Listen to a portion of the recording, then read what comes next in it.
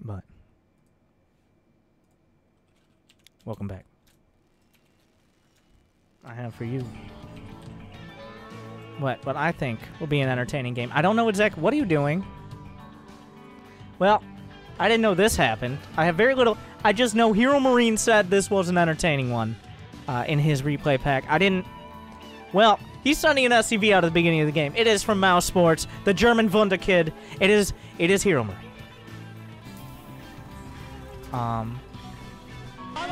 And thank you, Richard Tricky Dick Nixon, for that sum. Just a tough crowd here. And in the bottom right, it is. We're gonna go with Sergei. I like Sergei. All right, Sergei, the Grandmaster, potentially pro player, protoss. But HeroMarine is already. It seems he has every intention to be proxying. Yeah, this is a Reaper and then maybe a factory behind. So far, it's just a pretty standard gate expand from Sergei here. This is going to be scouted out. When there's not a barracks in the base and there's 2 gas being taken, you already have a pretty good idea that he's up to no good. But exactly how is he going about that? What kind of shenanigans are afoot? Looks like Sergei immediately going to cancel his Nexus. Has HeroMarine actually? Nope. He will be going for the Reaper. That's an SCV on its way around. Gonna look for that Nexus, but he knows he's been scouted out. He knows that probe is at home. There's nothing to kill it at the moment. There's enough gas for a factory, but where does he put it? It looks like that will be the intent. Yeah, he drops the factory down, so just the barracks on the other side of the map. Well, he's continually going to try to deny the expansion. Now, the thing with making a Reaper this quick, usually with most Protoss builds, you're timed out so that the Reaper shows up in your base when you're getting your Mothership Core and your Adept. Unfortunately, if you build a Reaper right next to the base, that doesn't happen. There's a single Adept on the way. He hasn't opted for a Mothership Core. Does he want some sort of other tech? I'm not entirely sure. But at this level, he has plenty of APM, plenty of micro. He'll go for the Zealot a little bit here, and he wants to stay away from getting caught by an Adept. But how many probes went down? Just a single worker kill, but a good scout and a block. About the hardest block you're ever going to see. This is a hard block. Well, he's trying to get the probe out of the way. If he can get that barracks down, this is going to get so much more difficult. He knocks him away. He's trying to knock him, and he gets the barracks down. He pushes the units away so he can land his barracks. This is 100%. I have never seen anything even really that close to this. But the Reaper nade into, well, alternative strategies out of Sergei. He says, if I can't have my net, I'm going for the gold. But the special tactics there, he cancels the NG Bay. The barracks is going to take a while to work through, but Sergei is opting for a Stargate. And a gold base as well. I'm not surprised to see that. I mean, you might as well double down. You need to catch up. Your base has been delayed. He intended to expand. He didn't have any extra gateways or really any extra units besides these initial few. So he needs an expansion. He can't just make more gateways because his base got blocked. You got to find an alternative strategy. And he's taking the gold. On the other side, we have nothing was built. Okay, a single Cyclone. I was wondering because the factory's been done a little bit. A Cyclone and a Tech Lab. But what's the play here? Banshees, Raven, Cloak is being researched. Does he know about the Stargate? Well, that's one way to do it. Because Adepts and Zealots don't shoot up, the barracks will be lifted at the last second. The base will be taken. The SCV has been scouted. HeroMarine doesn't know about this yet. And now he knows Sergei is a gold digger. And the Cloak, well, against the Stargate play isn't the most effective. It can definitely, like, if you have an Oracle with no energy for Revelation, or he decides to make only a single Oracle, then 2 Cloak Banshees can kill 2 Mineral Lines at once, and there's just nothing to stop them. It's like a Widowmine drop, but it keeps shooting. That's terrifying. But 3 bases are on the way. He only has a single gate. He does know, because HeroMarine committed pretty heavily to going for tech and going for that proxy, there's not going to be a huge amount to be done. A single Cyclone, but a Cyclone doesn't even kill. Okay, 2 Cyclones do. 2 lock-ons are enough. They'll run them to the edge with a lock-on connect. A couple more shots would have done it, but they hit like Well, they don't hit very hard. I didn't have anything for that. The Banshee skirting the edge of the watchtower. If you look at Sergei's vision, I'm not sure he got a beat on that. There's a Phoenix on the way. The Oracle is still alive and has energy for a revelation, so this is not a game-ending Banshee. It does have Cloak complete, though.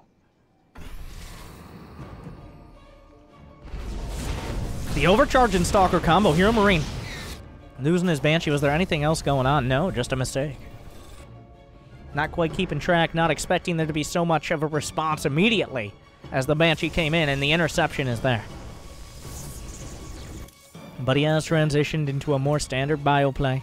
He's working his way. Is there another Banshee? He's going to continue down this road. A third Banshee. He knows when you opt for this much tech early on, as HeroMarine did, you can't just be like, now I'm going Medivacs. He's up against a gold base and a third. He's down on economy. He needs to do damage, and he only has really one way to do it. It's with this tech choice. Oh, another revelation, and the Phoenix will intercept a few kills. He lifts his own probe! He lifts his own probe to save it from the Banshee! Whoa! Oh, oh, oh.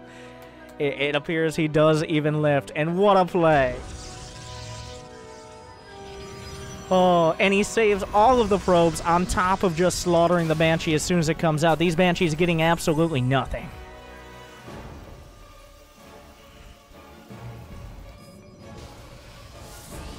But the one thing that Sergei is behind on is just general unit production.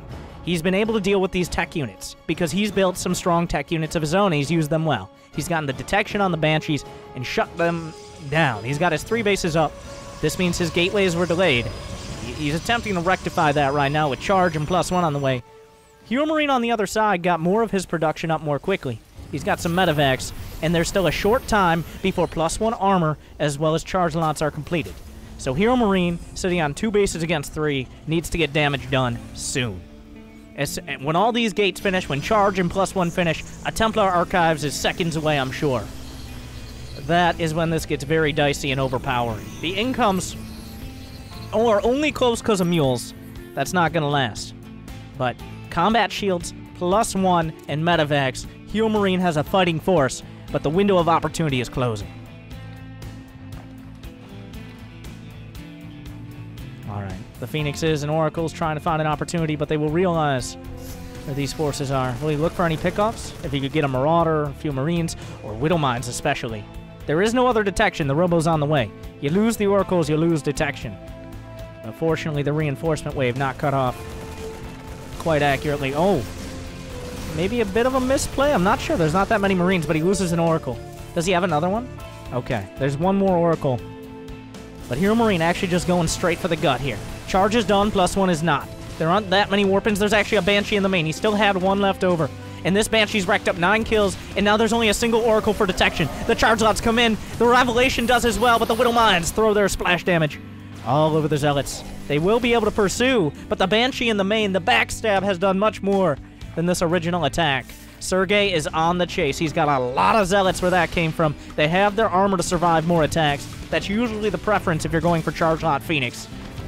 But he doesn't have detection to deal with a single Banshee. The first Banshee was slapped away. The second Banshee was dunked on. But the third Banshee comes in and racks up 19 kills. The third time, indeed, was the charm. And this is making all the difference.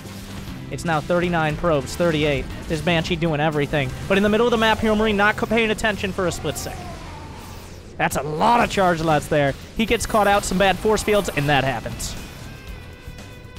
But that one heroic Banshee in the right place at the very right time. Now HeroMarine's starting to mine out. He's starting to lose his main. He doesn't have 3 bases of income. Sergei can still remake those probes, but he has taken a pretty harsh economic hit. He needs to use this army as cost-effectively as possible before HeroMarine builds a critical mass of units and Widow Mines and maybe even Liberators to continue pushing. We're still not there yet. He still has Phoenixes to work with. Guardian Shield, incredibly helpful here. Continuing to lift up, finding some Marauders in order to make sure the Marines die a little bit easier. And oh, a bit of a mispathing here out of HeroMarine. A bit of an intercept. Thank you, Super Ducker. Welcome back. There is an observer now, but those charge lots get a little bit ahead of themselves, and they will pay the price for it. The army getting disjointed. If the charge lots start to thin out, that's when the Marines and Marauders get a little bit better off. The Phoenix is still being used, Medevacs being cut off, but I'm not sure who the force fields are helping more in this scenario. He's lost a few too many charge lots. He has to bring them back. The medevac count is dropping, though. If he can't continue stimming, he can't continue winning. He tries to stutter step back, but there are only so many units here. They've only got +1. He's not getting any additional upgrades. He's firing on all cylinders, but he's going to burn out real quick if this continues. Another shot comes out. It hits the observer. No more detection, and that will be the end of the attack. You can't be controlling everything. That's a mistake everyone's made before, but that's a mistake. That's going to shut down any momentum Sergei had going forward. A little bit of mistakes on either side, some missed micros, a little bit of poor pathing. But a nearly even trade, as a lot of the medevacs were taken from the skies. The Phoenixes survived. That's a key point. But this is HeroMarine's... Wait, no, he made another command center. He just finished it. And he's lifting his main at the same time. It's 52 workers to 47. Sergei's starting to mine out of the gold. He doesn't have a third of his own. He's going towards the Templar archives, and HeroMarine is nowhere near Liberators or Ghosts, which is a key point. And he's going to have +2 armor right now against just +1 weapons for a long while, as the armory just started a bit ago. Alright. As everybody goes back to their corners, gets their detection, thinks about new bases and new options, and decides how are we going to go about this. Storm is not the choice out of Sergei. He's going to continue on this brute force style. He's not even researching, immediately going into Archons, and those Archons, their splash damage, they do extra against biological. And believe it or not, Marines and Marauders are very biological. They get close enough, and with the Guardian Shield so tanky, Archons are very scary. Let's summarize that way. And an Immortal as well, for that stopping power. But at the same time, HeroMarine is now on 2 fresh bases alongside his natural. He's on 60 SCVs, and he's going towards 2-1. He doesn't have... He can still get caught. If he gets caught at a weird angle, he gets pinned. The Archons and charge lots will just put him up against a wall, and let's just say he won't enjoy it. But if he's out on the open field, if he's able to dance back, he's able to dance forth. That'll make the difference as well. HeroMarine not known for getting caught out. I'm not sure if this SCV is on a mission to scout, or if it was just red. I think he was looking for this base in particular. Does he know about it? No, he scanned it.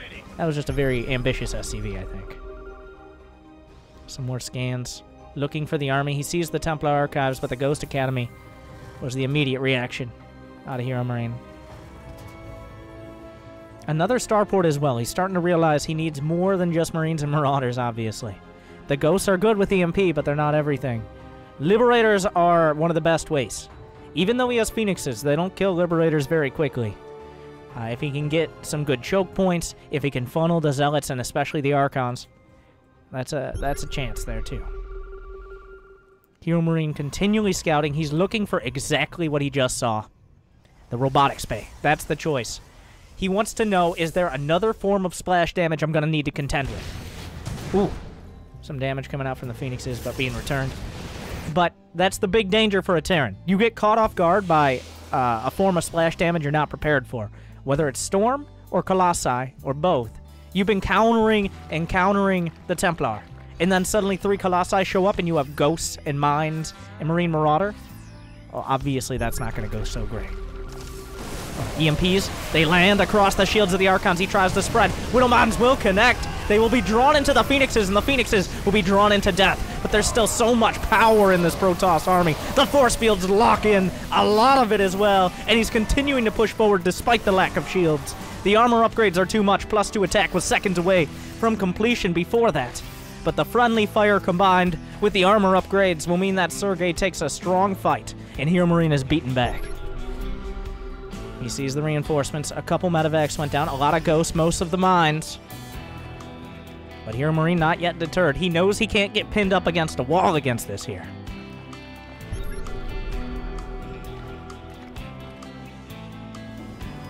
We'll have to see. Extended thermal lance is on the way. Without it, they're still vulnerable to this bio army. Going up and down ramps with those Archons is still quite a struggle. The first Liberators have joined the field, as have the first Stalkers pretty much this entire game. Those liberation zones form a Venn diagram that he cannot find himself inside. HeroMarine is pushing forward, but this, once again, insanely strong. +3 armor almost done. Blink is seconds away. HeroMarine is pushing hard into this force, but does he have the numbers?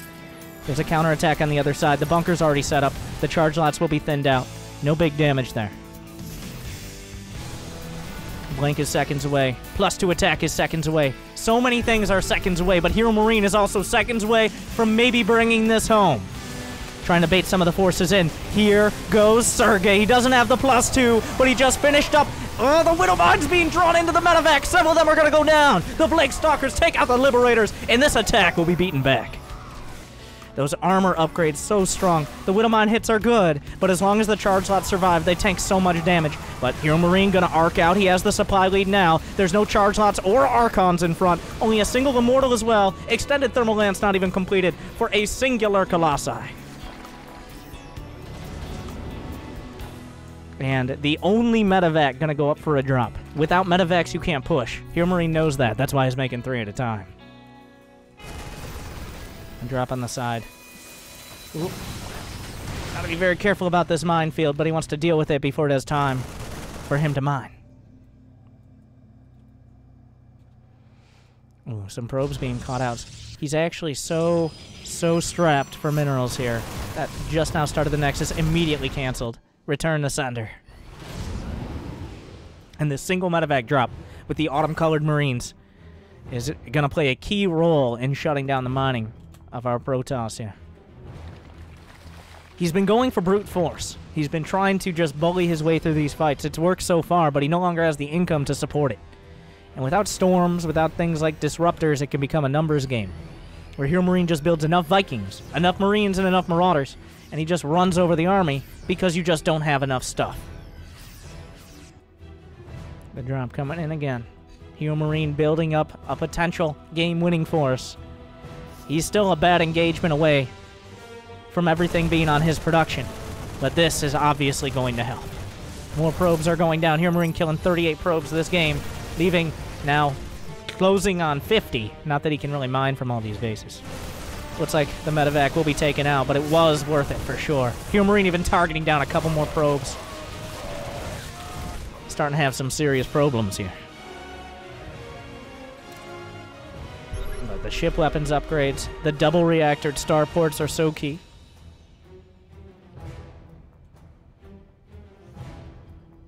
A scan as well. We'll see where that army decides to go. A hallucinated Colossus. I'm not entirely sure why. I guess to make the army look a little scarier as long as it doesn't get scanned. But he's building Immortals. He's not going for more Colossi. He's smartly assumed that HeroMarine is now countering Colossi heavily. There are how many Vikings? 11 Vikings continuing to grow in number. He's only built 2. So the investment in Vikings is not ideal. In a maxed out army, the Colossi are going to die, but then he might not have enough on the ground to actually fight. That's the implication. One Widowmine gonna connect. Help him see this army a little bit forward of you, Sergei.